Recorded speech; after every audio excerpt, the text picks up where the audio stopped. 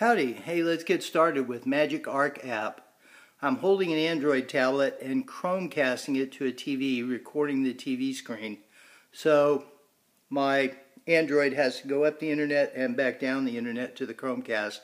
That can make it a little slow sometimes, but let's click the app for the program. And now we're in what's called portrait mode. I'm holding the Android tablet with the long edge going up and down. That's portrait mode. If I turn the tablet 90 degrees in my hand, then we get what's called landscape mode. And landscape mode is much better for multi-lane racing or digital racing with multi-cars because it uses all of the screen real estate. Okay, on the left-hand side of the display, just below the icon for the app, is the version number, and you can see this is 125. And then there's an orange button to click to support Magic. We really appreciate all his hard work, so be sure you support him. And then we'll click the gray button to enter the main page. Okay, and this is the main page of the app where it says create a new race. And I've got 2 races created, Quick Race and 6 Car. But what I want you to notice is up at the top of the screen in the dark blue band where it says Arc Disconnected. That means the app isn't talking to the power base by Bluetooth. So let me go on over and turn on my power base.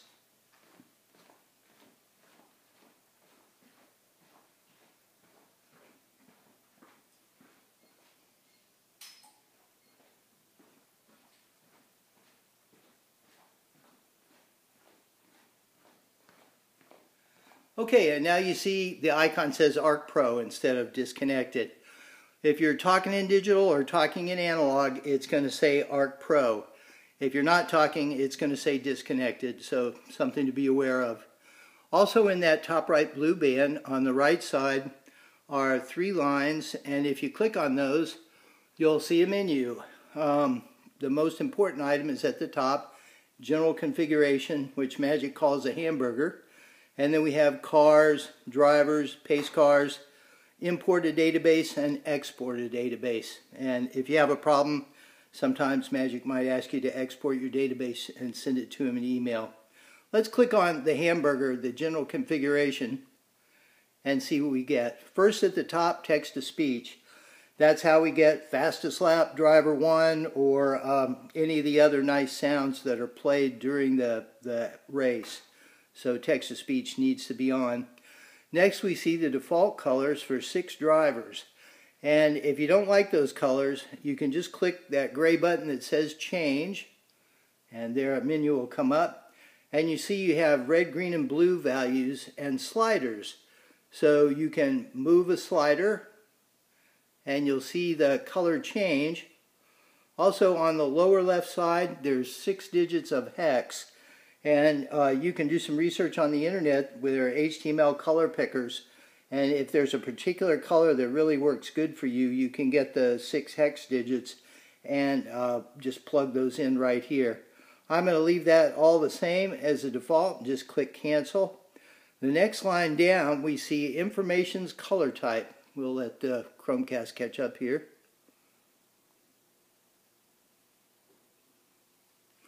Okay, information's color type, and if you click on that, you got a couple of options. There's a dialog box that opens up and it says car ID or fixed. That means the lap timing and scoring information will be displayed in either the default color for the car ID or the color you've selected for the car ID, or you can click fixed. If you click fixed, the program will use that information's color that you see in the next line down, which is kind of a yellowish white, and all the lap timing and scoring for every car will appear in that color. That's really easy to see. I like it a lot. Recommend using it.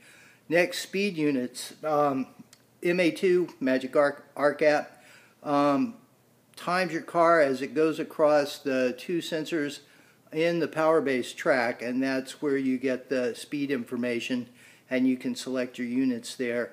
Next we see driver order, and that relates to the display.